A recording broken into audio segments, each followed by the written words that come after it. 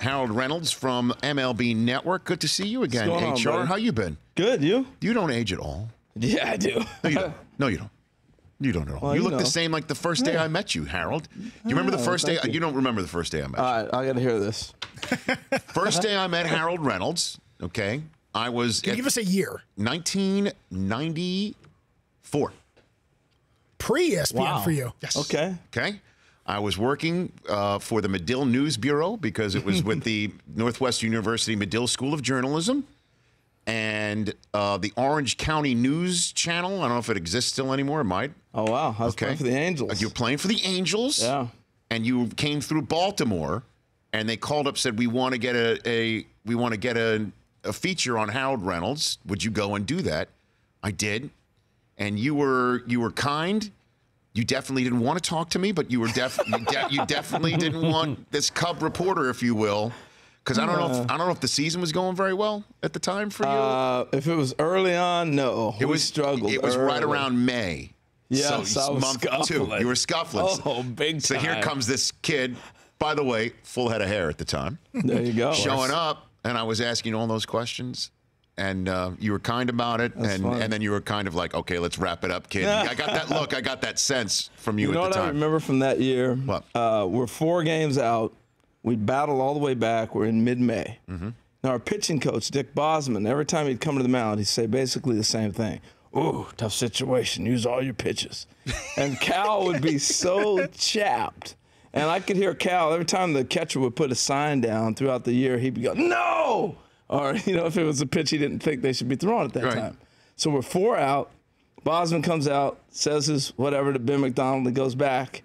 And I'm walking back to second. He was Ben McDonald's pitching. Yeah. So I walk back to second, and Chris Hoyles goes back to. This is in Baltimore. Yeah, in 93. Correct. 93, so you were playing 94. for the Orioles at the time, right? Okay, and that's why they wanted a feature on you because you're Mr. Southern California too. That's it. Okay. So I'm playing with the O's. This is 93 actually, but that's a good story. So good enough. The facts. It's alternate facts. Sure. Yeah. All right.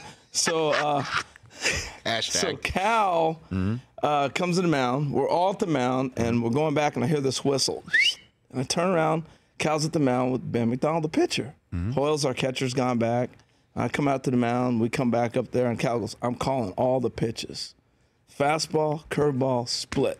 So the head was fastball, chest was curve. And the legs were split. Cal standing there at shortstop was touching those? So we go back to our positions, and we're looking at Cal. Instead of looking at the catcher and the pitcher, we're looking at Cal. Hoyles is in his crouch looking out at short. I'm at second looking at Cal. Third base was looking at Cal, and he's giving the pitches. How'd it work out?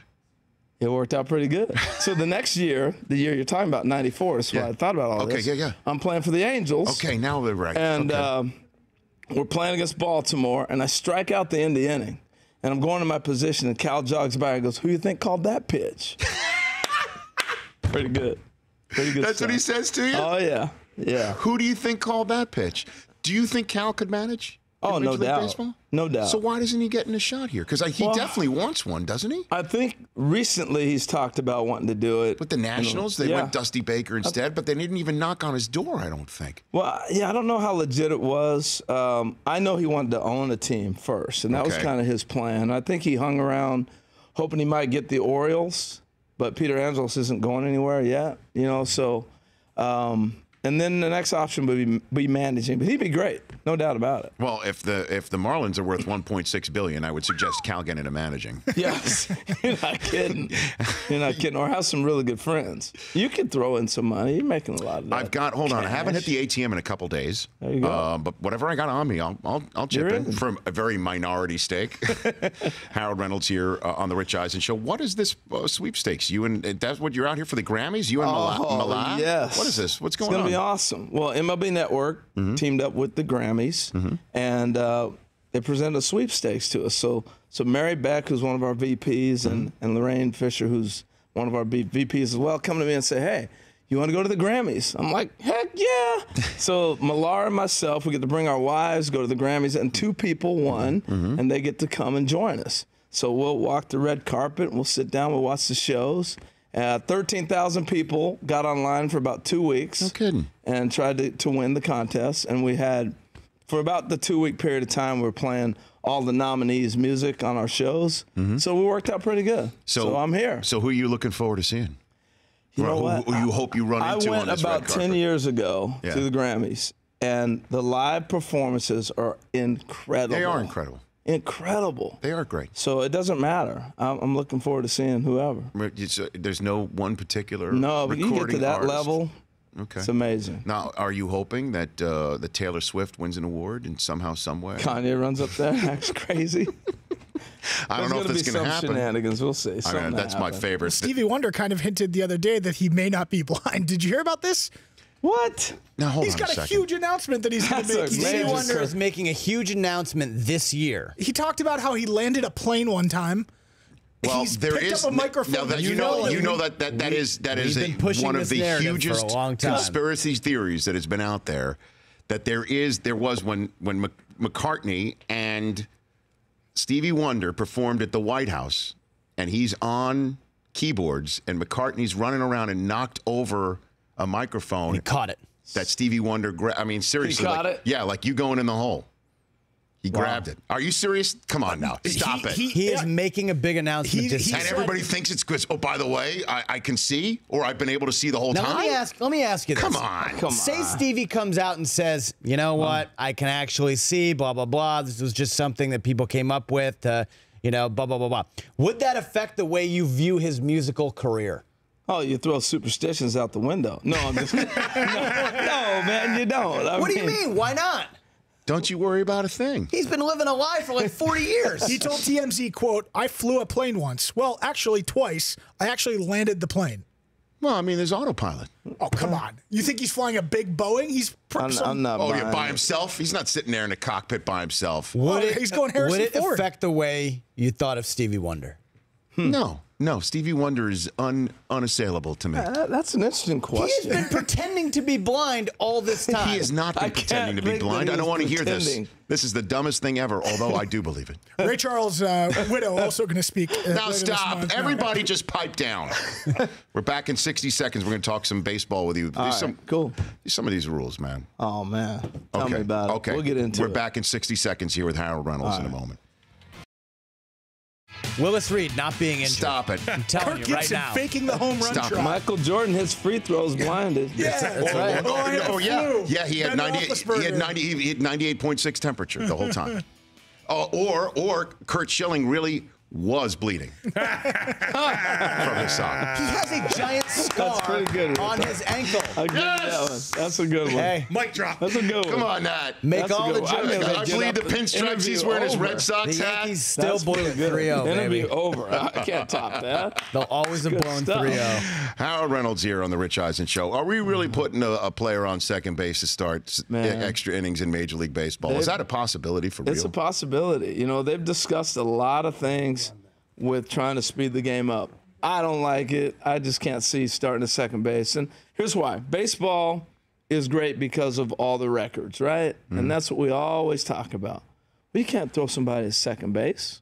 You just can't.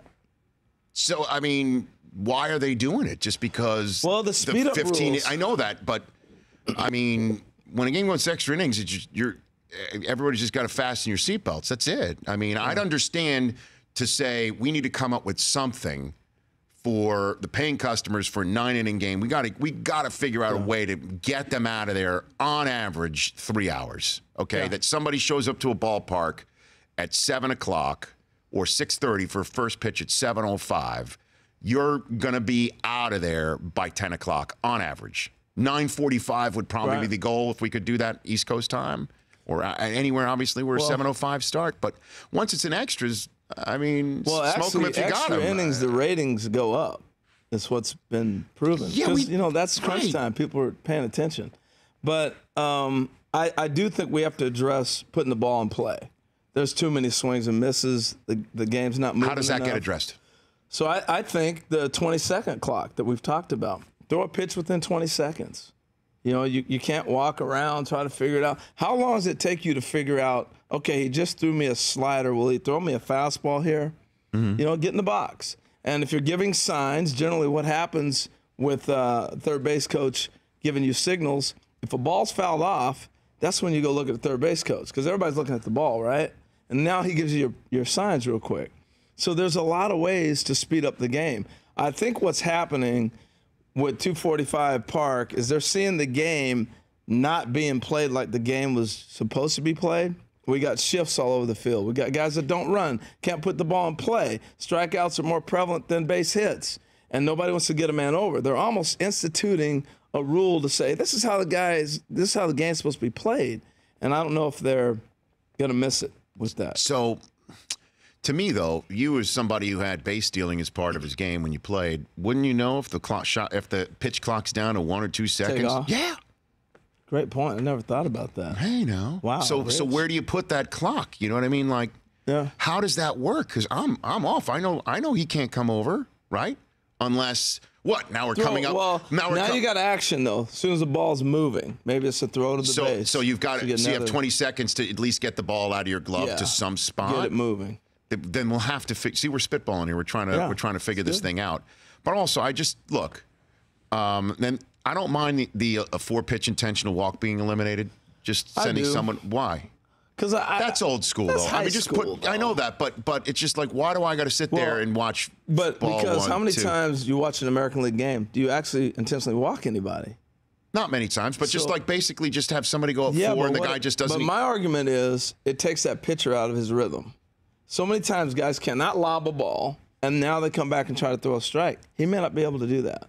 So, but if we are needing to cater to a faster paced world, we got to do something. Right? That would be one of the first ones. That's what I'm saying. That one, and then the pitch clock, raising the strike zone. What are we talking about here? Well, basically, it's the rule is the hollow of the knee, meaning the bottom part of your knee is what umpires are calling. Yes.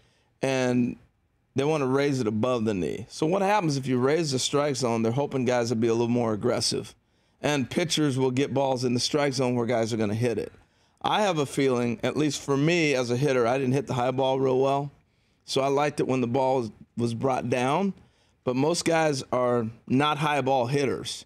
And so you're going to see, I think strikeouts go up. When you raise the zone, everything's got to go up. And so we'll see.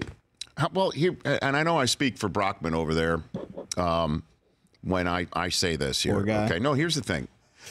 That why are we messing with anything, right? We just saw, we had a poll question here the other day after the national championship game, after Deshaun Watson won that thing with damn near no time left against Alabama. The whole country was watching, and we had a poll question saying, what was the most exciting finish of the year?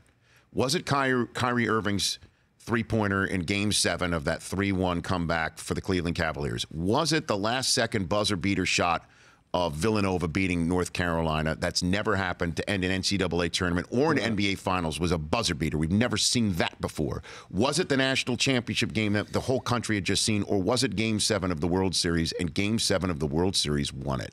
Yeah. And so baseball is in a position now to take over. Well, I'm not saying to take over. Hold on a second on that. But what I'm saying is that it's in a position right now of on the upswing of a popularity that maybe we shouldn't touch this thing here. Well, you're preaching to the choir. My argument is this. Look, we're in sports. You can go to basically any event you want to go to, right? We're fortunate enough to be able to do that. And so those that work in the sports industry are the only ones complaining about the time of game. You know, and if I'm a little kid growing up in Oregon like I did, and I bought a ticket to a San Francisco Giant game, and it's July 8th, I want that game to be 5 hours and 15 innings. It's the only game I'm going to. Right. So that's the fan I'm a little concerned about, that we're on TV so much, and we get polarized with everything that we are able to do, that we lose sight of a lot of the fans of those. I'm going one time this summer. I get to go 2 games. You know, I don't think they're as concerned about that game was 3 hours, it was 4 hours, as much as we are that do it every day. Well, the one thing I would fix if I was asked is the thing that I don't hear a complaint about time of game. I hear complaints about start time of game. Yeah, that some of these World Series games, it's ridiculous when they start. That's what was great about the Super Bowl. Well, and I was about to bring that up. The Super Bowl starts every year 20 minutes after 6 p.m. Eastern time. Yeah. And some kids might have to go to sleep, or it's just like, screw it. I'm going to let my kids stay up for the Super Bowl. We know, although we know some people who put their kids to sleep at 28-3 and then woke them up. Yes. But the NFL puts its marquee event on at times, playoff games at times. There's one that does start at 8 o'clock on a Saturday night on Wild Card and Divisional Weekend. That's one thing I would change, but that's something like, why can't we start some of these games at 6 o'clock? But then you have shadows, and I understand the game, but it's not I just wouldn't mind playing a day game, and I know that double headers, catering to ratings and all that. Do players not like double headers? Is that would they go for some double like Sundays in June and July? If they knew they were going to have another day off, clearly, I think that would happen. But the postseason, my fondest memories as a youngster was sneaking to the janitor's office and watching a World Series game that started in the afternoon, right? Yeah. And I'm growing up on the West Coast, so it's 10 o'clock and at school or something like that. And those are things that I remember. Today, you know, my kids don't get to see the end of a World Series game. They're knocked out, you know, so. And sometimes I feel like I'm ready to go to sleep. Well, some of these, because these games go. And seriously, honestly, that was one of the best things about the Super Bowl. It started at 6:20, and it was like, wow, it's 3 o'clock on the West Coast, it's 6 o'clock out east, and you could see the full game, and it was like 9:30, 10 o'clock when it ended. Last thing too, though, where are the star players here? Also, Yeah. Okay, like let's get some of these guys calling into shows like this one, into shows. I'm with you. All over the country. We love Josh Donaldson is one of our favorite guests that we've ever had here in 2 years, and who knows about him sitting in Arizona? If Goldschmidt came on that one time. We thought he was like Greta Garbo. He's like Greta Garbo. He's like the Garbo of sports. If there was one thing I would change in baseball, and this is a lot with the players' union, and maybe now we got another extended agreement. Yeah, we have to get the players more accessible. No question. I really believe that. I'm as far as a guy makes a great play in a game, an inning later, let's talk to him. He's not hitting. He's not doing it. You're sitting in the dugout. How'd you make that play? What happened? Let him engage. Would they be up for that, though? Field. Probably not. That's the problem. That somebody's got to make them ready for that. My problem is you look at the greatest video we have for baseball. Like right now, I turned on NFL Network the other day. Thank you. You're welcome. I watch them all the time. Okay. And they're running the Super Bowl back, and you're hearing Tom Brady call plays, and you're hearing him tell guys, go over here, go over there. And even last year, you had, all this stuff. You hear all these guys mic'd up. The last time we had a great mic conversation in baseball was when Sparky Anderson's talking to Kirk Gibson when he's with the Tigers, not the Dodgers, and he's saying, they don't want to pitch to you. And Dick Williams is talking to Goose Gossage, and he's saying, no, I'm going to go get him. And Gibson hits a home run. And that was 84. Come on, guys. We got to get that. And that's more, I feel, more on the union than necessarily on the baseball ops side of 245 Park. I know Tony Petitti's been pushing that forever. We got to get sound in the game to make it more interesting for fans. Howard Reynolds, great to see you here. Enjoy the Grammys, and I appreciate you sitting here because your wife's there. You're not thinking like, oh, I can't wait to see Rihanna. I can't wait to see the. It's okay. You were like, there's son. I'm just excited to be at the Grammys. Good to see you. Enjoy the Grammys. All right, buddy. Don't be a stranger. Don't be a stranger. Howard Reynolds here on The Rich Eisen Show. The Rich Eisen Show, weekdays at noon Eastern on Audience.